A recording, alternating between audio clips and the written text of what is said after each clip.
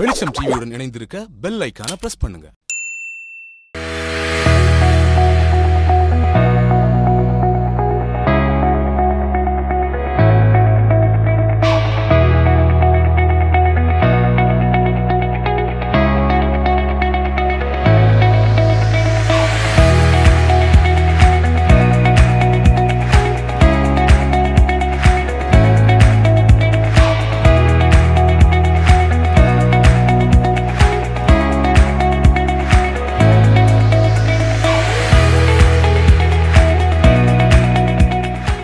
Velichamtv TV நேயர்களுக்கு வணக்கம். இது என் வீட்டு தோட்டத்தில் வித் மீ ஸ்வாதி. ஸோ இன்னைக்கு ஒரு கார்டன் எப்படி மெயின்டைன் பண்ணும் அப்படின்ற ஒரு முக்கியமான விஷயத்தை மேம் கிட்ட கேட்டு தெரிஞ்சுக்கலாம். மேம் சொல்லுங்க மேம். கார்டன் மெயின்டைன் பண்ணுறது ஒன்றும் பெரிய கஷ்டம் இல்லைங்க. காலைல 1 hour, சாயந்தரம் 1 hour, ஒரு மணி நேரம் வந்தால் போதும். நமக்கு ரிலாக்ஸேஷன் கிடைக்கும், நமக்கு எக்ஸசைஸ் செஞ்ச மாதிரியே இருக்கும். இதை பராமரிக்கிறது மனசுக்கு ரொம்ப திருப்தியாக இருக்கும். இது கூட பேசலாம், செடிங்கள்கிட்ட பேசிட்டு நான் சந்தோஷமாக அதை கவனிக்கலாம். நீட்டாக வச்சுருக்கணும். நீட்டாக வச்சுருந்தாலே போதும். எதுவும் இல்லை, ஒரு மணி நேரம் வந்தோம்னா அதில் என்னென்ன நம்ம தண்ணி ஊற்றுறது, கொள்வது, அதுக்கு என்ன உரம் போடுறது, இந்த மாதிரி எங்கேருந்து பார்த்துட்டு இருந்தாலும் போதும். ரொம்ப நேரம் இதுக்கு ஸ்பெண்ட் பண்ண தேவையே இல்லை. காலைல 1 hour, சாயந்தரம் 1 hour வந்தால் போதும். ஓகே. ஆமாம். எவ்வளோ க்ரோ பேக்ஸ் மேம் நீங்கள் வச்சுருக்கிறீங்க? க்ரோ பேக்ஸ் மட்டும்தான் வைக்கணுமா மாடியில், இல்லை மற்ற பாட் அந்த மாதிரிலாம் கூட வைக்கலாம்? க்ரோ பேக்ஸ் தான் வைக்கணும்னு அவசியம் கிடையாதுங்க. ஃபஸ்ட்டு ஸ்டார்டிங் ஆரம்பிக்கும் போது நம்ம வீட்டில் தேவையில்லாத அந்த கவர், இப்போ ஒரு துணி கடைக்கு போகிறாங்க, ஒரு போத்திஸ் கவர் தராங்க, பேக் தராங்க, அந்த மாதிரி பேக்கில் வைக்கலாம். அரிசி வாங்குறோம் வீட்டில், அந்த அரிசி கோணி இருக்கு பார்த்தீங்களா, பை, பிளாஸ்டிக் பை, அதில் வைக்கலாம். அப்புறம் டப்பு, வீட்டில் நம்ம துணி துவைக்கிற டப்புலாம் இருந்தால் உடஞ்சிடுச்சு, வேஸ்ட்டாகினா தூக்கி பாத்திரம் தான் போகிறோம். நம்ம வேஸ்ட் பேப்பர் கட்டில் தான் போகிறோம். அதெல்லாம் போட தேவையில்லை, அதிலே நம்ம மண் போட்டு ஆமாம், ரொம்ப செலவுப்படுத்தலை ஆரம்பத்தில். ஃபஸ்ட்டு அந்த மாதிரி வச்சுட்டே இருந்தோம்னா நமக்கு ஒரு இன்ட்ரெஸ்டிங் வந்துடும். நீ நிறையா உற்பத்தி பண்ணலாம், நிறையா செய்யலாம். போது அப்போ க்ரோ பேக் வாங்கிக்கலாம். அது நிறைய விலையெல்லாம் கிடையாது. இந்த வெள்ளை பேக்கெலாம் ஒரு 10 ரூபாய் 20 ரூபா அவ்வளோதான் இருக்கும். அதில் நம்ம பண்ணிக்கலாம், யூஸ் பண்ணிக்கலாம். அப்புறம் தேவையில்லாத டப்பு, இந்த ஃபெவிகல் நாங்களாம் ஆரம்பத்தில் ஃபஸ்ட்டு பெயிண்ட் டப்பாவில் தான் ஆரம்பித்தோம். பெயிண்ட் டப்பா, இந்த ஃபெவிகல் டப்பா, இந்த மாதிரி டப்பாவில் தான் ஃபஸ்ட்டு ஆரம்பித்தோம். அதுக்கப்புறம் இந்த வேஸ்ட்டு பாக்ஸு ஒன்றும் இல்லை, அந்த நம்ம கூட கடைக்கு கூட எடுத்துகிட்டு போகிறோம்ல, காய்கறி வாங்க, அது பழசாயிடுச்சுன்னா என்ன செய்வோம், தூக்கி போட்டுருவோம். இல்லைன்னா பேப்பர் கரெக்டாக தூக்கி போடுவோம். அதில் கூட வைக்கலாம். அதில் கூட நான் பனானிக்கெல்லாம் வச்சுருக்கேன் பாருங்கள். அதில் கூட நம்ம மண் போட்டு கீரை வகைகள்லாம் வைக்கலாம். அதனால் நம்ம அதிகம் ஒன்றும் பெருசாக செலவு பண்ண, நிறைய செய்யணுன்னா நம்ம க்ரோ பேக் வாங்க வேண்டியதாக இருக்கும்.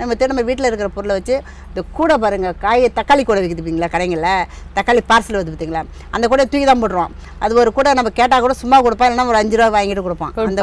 அந்த கூடையில் ஒரு செடி வச்சிங்கன்னா அது 2 தடவை பலன் கொடுக்கும். செடி வச்சோன்னா 2 பலன், அது வரைக்கும் அந்த கூட நமக்கு யூஸ்ஃபுல்லாக இருக்கும். அதுக்கப்புறம் காய்ஞ்ச வீணாக போயிடும், அதுக்கப்புறம் வேறு மாற்றிக்கலாம். அது பெரிய செலவு இல்லைல்ல, அது பண்ணிக்கலாம். அரிசி வேறு கோணியில் வைக்கலாம். அதனால் ஒன்றும் பெரிய இதுவே கிடையாது, கஷ்டம் இல்லை. ஒரு முக்கியமான விஷயம் கார்டன் வைக்கிறதுக்கு பார்த்தீங்கன்னா உரம். ஏன்னா நிறைய பேர் நினச்சிக்கிறாங்க 2 செடி வச்சாலே அது வளரணும், வளர்ந்தே ஆகணும் அப்படின்ற மாதிரி சொல்கிறாங்க. நம்ம எப்படி சாப்பிட்றோமோ அந்த மாதிரி அதுங்களுக்கும் சாப்பாடு. ஆமாம் ஆமாம். ஸோ நீங்கள் உங்களோட உரம் எப்படி போடுறீங்க? நாங்கள் எப்படி போடுறோம்னா, இப்போ நம்ம காய்கறிலாம் ஸ்டார்டிங்கில் காய்கறி வீட்டில் எப்படி இருந்தாலும் வெளியிலேருந்து காய்கறி வாங்குகிறோம். அது கழிவுகளாக இருக்குது பார்த்தீங்களா, அந்த தோல், அழிவு பண்ண காய்கறி, அழிவு பண்ண தக்காளி, அந்த கீரை ஆஞ்சிட அந்த காம்பு, எவ்வளோ கழிவுகளாக நம்ம டெய்லி வீட்டில் போடுறோம். அதை எடுத்து கம்போஸ்ட் மாதிரி அதை நம்ம சேகரித்து வச்சாலே போதும். சேகரித்து வச்சா மண் போட்டு மூடி வச்சு 1 மாதம் வச்சோம்னா கம்போஸ்ட் மாதிரி நல்லா சத்துள்ளதாக அதில் அடங்கியிருக்கும். அப்புறம் முட்டை வாங்கி செய்கிறோம், அந்த முட்டை தோலை கூட அதில் போட்டு வைக்கலாம். இந்த மாதிரி கழிவுகளை போட்டு வச்சாலே போதும். அதுதான் கம்போஸ்ட்னு சொல்லுவாங்க. அதில் ஒரு பிடி மெக்கனோன்னா எல்லார் தொட்டிலையும் ஒரு பிடி போட்டாலே போதும், நல்ல சத்து கிடைக்கும். அப்புறம் வீட்டில் அரிசி கழுவுறோம் தண்ணி, அந்த தண்ணி ஊற்றலாம். அதுக்கு நம்மளாம் தேவையில்லாத கீழே போடுறதான் போட போகிறோம், நம்ம சாப்பிட்றத எடுத்து போட போகிறது இல்லை.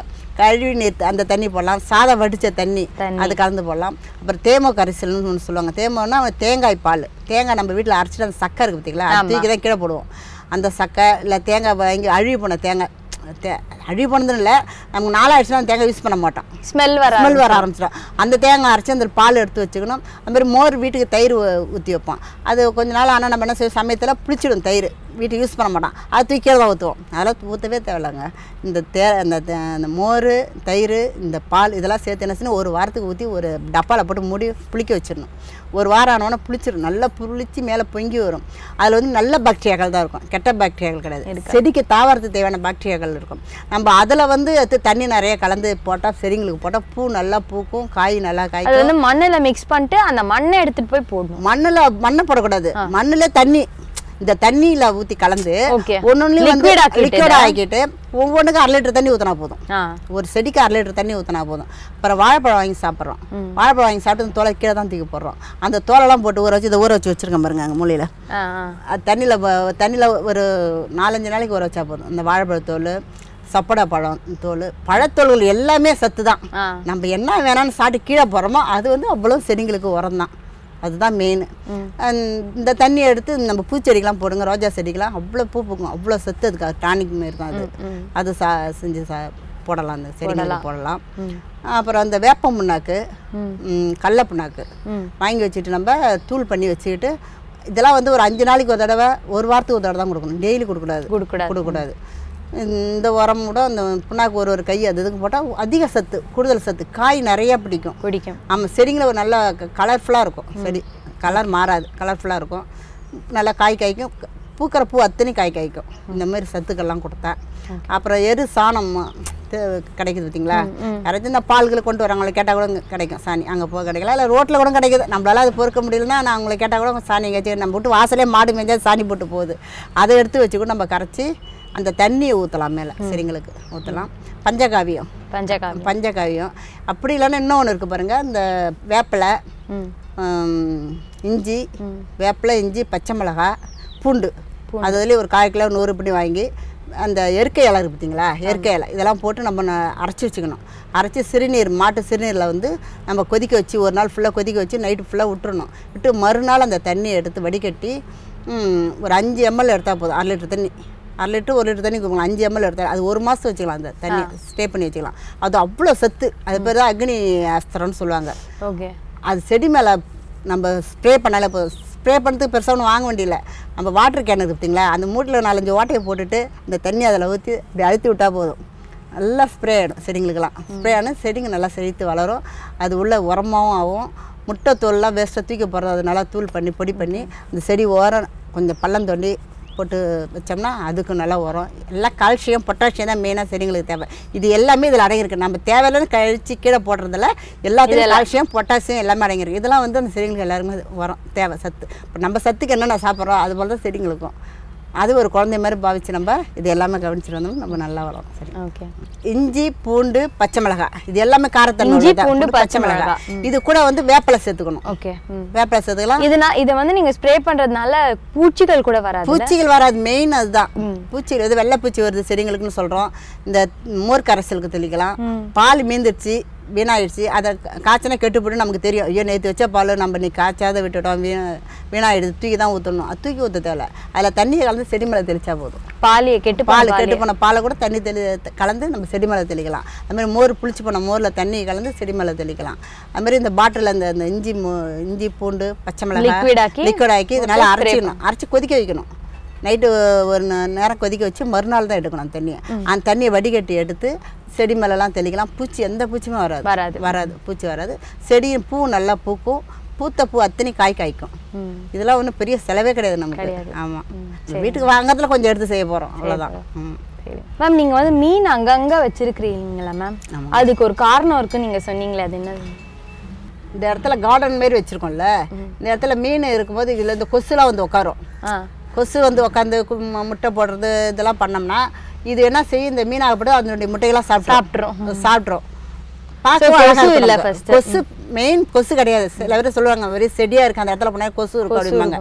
நாங்கள் வச்சுட்டு கார்டனில் பொதுவாக மாடி கார்டனில் வந்து கொசுலாம் இருக்காது. ஏன்னா ஹெர்பல் செடி நிறையா இருக்குது. மெயின் துளசி இருக்குது. இதனால் வந்து சாமந்தி செடியெலாம் இருந்தால் கொசுலாம் வராது. மஞ்சள் சாமந்தியெல்லாம் இருந்தால் கொசு வராது. அதுமாதிரி துளசி இருந்தால் வராது. இந்த ஹெர்பல் செடி எது இருந்தாலுமே வராது. அதனால் கொசுக்கள் கிடையவே கிடையாதுங்க. நாங்கள் நைட்டு வந்து உட்காந்து நல்லா உட்காந்துருப்போம். வீட்டுக்குள்ளே கூட கொசு வந்துடும், இங்கே ஒரு கொசும் வராது. ஆமாம். அண்ட் இன்னொரு ப்ளஸ் அதில் இது தாமரைப்பூ வைக்கலாம். தொட்டியில் தொட்டியில் மீனும் வளரும், ப்ளஸ் தாமரைப்பூ வளரும். ரெண்டுமே. எல்லோ கலர் தாமரைப்பூ சொன்னீங்க. எல்லோ கலர், ஆமாங்க. ஒன்று வந்து பிங்க் கலரு, இது எல்லோ கலர் தாமரைப்பூ. ஓகே, ஆமாம். இப்போ இது பூக்கலை, இதுக்கப்புறம் அடுத்த சீசன் பூக்கும். நல்லா அழகா இருக்கும். பூத்துதுன்னா ரொம்ப நல்லா இருக்கும், பார்க்கறதுக்கு அழகா இருக்கும். ஆமா, ரொம்ப நல்லா. இப்போ வந்து இந்த கொடிகளை பத்தி சொல்லுங்க மேம். இது எப்படி வளர்க்குறீங்க? வந்து வெள்ளரி செடி, வெள்ளரி கொடி, பீக்கங்கொடி, அவரை கொடி, எல்லா காயுமே போடலாங்க. எல்லா காயும் போட்டு மேலே ஒரு பந்தல் மாதிரி இந்த மாதிரி கட்டி விட்டா போதும். அப்போ இதுக்கு வந்து நிழலுக்கு நிழலும் கொடுக்கும் குளிர்ச்சியும் கொடுக்கும். வெயில் அடித்தா ரொம்ப பாதிப்பு இருக்காது செடிங்களுக்கு. மேலே பந்தல் இருக்கும்போது நம்ம பந்தல்லேருந்து காய்கறி நிறையா தொங்கும், காய்ச்சி தொங்கலாம், அவரை எல்லாமே போடலாம். ஆனால் அது மெயின்டைன் பண்ணுறது எப்படின்னா, நம்ம சாம்பல் தேவையில்லாத வீட்டில் குப்பைங்களாம் வருதுல்ல, பேப்பரு பசங்களாம் கிழிச்சு போடுறாங்க, அதெல்லாம் எடுத்து எரிச்சு வச்சுக்கிட்டு தேவையில்லாத கட்டைகளாக எரிச்சு அந்த சாம்பலை தூவி விட்டா போதும். அந்த இது கொடி மேலே தூவி விட்டா, ஏன்னா அது வந்து ஒரு மாதிரி பூச்சி வந்து தாக்கும். ஓகே, அவரை செடியில் தான் மெயினாக வரும். அதுக்கு வந்து அது போடலாம். இந்த அக்னி நட்சத்திரம் பண்ணியிருக்கும் பார்த்தீங்களா, அந்த ஸ்ப்ரே பண்ணலாம். அப்புறம் வந்து இந்த வினிகர் இருக்கு பார்த்தீங்களா, வினிகர் வந்து விலை கம்மி தான், அது பெரிய விலை கிடையாது. அது வாங்கி கூட அது கூட தண்ணி கலந்து வினிகர் அடிச்சு விட்டோம், பூச்சிலாம் வராது, நல்லா இருக்கும். இது எப்படி மேம், இதுக்கும் சீட் வச்சு தான் வளருமா? ஆமாம், சீட் வச்சு தான் வளர்க்கணும். ஓகே. பூசணிக்காய், சொரக்காய், பீக்கங்காய் எல்லாமே அதெல்லாம் சீடு தான். தக்காளி கூடவா? தக்காளி எல்லாமே சீடு தான். தக்காளி வந்து நம்ம கடையில் வாங்குற தக்காளி பிசைஞ்சு விட்டாலே போதும். அதுவும் ஆனால் இப்படிதான் கொடியில தான் வரும். அது கொடியில் வளராது, ரொம்ப ஹைட்டாக வளருது இல்லை, அதனால அதை கட்டி விட்டுலாம் மேலே. ஆமாம், அது மேலே நிமிர்ந்து நின்னா தான் காய் நிறைய இருக்கும். அதனால கீழே படர்ந்துட்டோம்னா மறு செடிங்கெல்லாம் பாதிப்பு இருக்குல்ல, அதெல்லாம் நீட்டாக மேலே கட்டி விட்டோம்னா நல்லா காய் காய்க்கும். பத்த கொடியெல்லாம் வெள்ளரிக்காய்லாம் எங்க? வெள்ளரிக்காய்லாம் நல்லா காய்க்குங்க. வெள்ளரிக்காய்லாம் ஃபர்ஸ்ட் காய்ச்சி முடிஞ்சிடுச்சு, இப்போ ரெண்டாவது விதை. அதுவும் வந்து கடையில வாங்குற அப்படியே நம்ம? ஆமாம், விதைகள் விதை கடையில் வாங்குறோம்ல, வெள்ளரி முத்தி போன வெள்ளரியில தான் பழுத்து பண்ணு. நம்ம கடையில் காய்கறி வாங்கும்போதே பார்த்தா 1-2 பழுத்து போய் கிடக்கும். அன்னைக்கு கடையில் கொடுத்துருவான் கடைக்காரனே. அந்த பாவக்காவும் அப்படிதான், பழுத்து போன பாவக்காய் இருக்கு பார்த்தீங்களா, தேவையில்லாத அவன் தூக்கில தான் கொட்டுவான், மாட்டிட்டு தான் கொட்டுவான். அதில் 1-2 நம்ம எடுத்துகிட்டு வந்து கூட அந்த விதையை கடையில விதையை வாங்கலாம், இல்லை இந்த விதையை கூட போடலாம். போட்டோம்னா நல்லா வளரும், கொடி நல்லா அது பெருசாக வளரும். ஓகே மேம், ரொம்ப அழகாக சொன்னீங்க மேம் எல்லா விஷயத்தையும். இப்போ வந்து புதுசாக ஒருத்தவங்க கார்டன் வைக்கணும் அப்படின்னு ஆசைப்படுறவங்க என்னெல்லாம் பண்ணும் இனிஷியல் ஸ்டேஜில் அப்படின்றத நெக்ஸ்ட் எபிசோடில் பேசலாம். இது என் வீட்டு தோட்டத்தில் வித் மீ ஸ்வாதி.